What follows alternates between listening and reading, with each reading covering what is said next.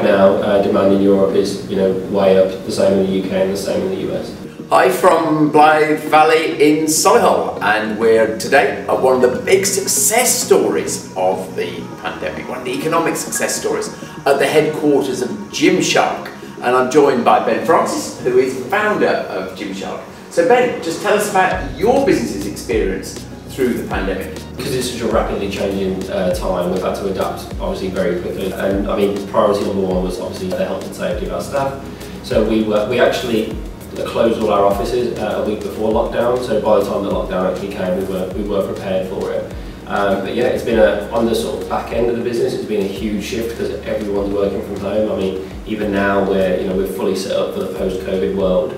But there's probably out of 450 people, you're looking at 15 people in today at most. And then on the front end, in terms of the commercials of the business, it's going incredibly well. So you've seen a big surge in online demand through it, haven't you? Yeah, demand has surged, and I think that is around just more people into fitness. More people are working out at home, more people are cycling, more people are running.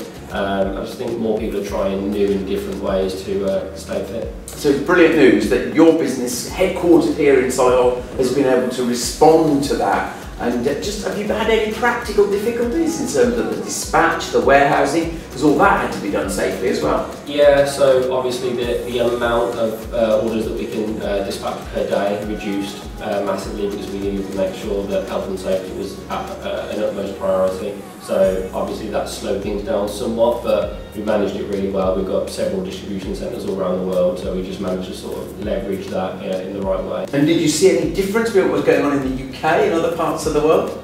Yeah, so at the start, when things were at their most sort of crazy, we saw demand in Europe actually drop rapidly because I think they went into lockdown before we did. Yeah. And then that sort of happened in the UK and in the US, so we've sort of watched that sort of move around slightly. Whereas right now, demand in Europe is way up, the same in the UK and the same in the US. Brilliant. And in terms of investment going forward, as this is a rapidly growing business, incredible success story, which you always take great pride in, and congratulations. But yeah. Does this mean you're confident still going forward with your investments? Oh, 100%. I mean, if anything, we're investing even more heavily. We see this as a great opportunity to get more people into fitness. So from a front-end perspective, we're investing heavily.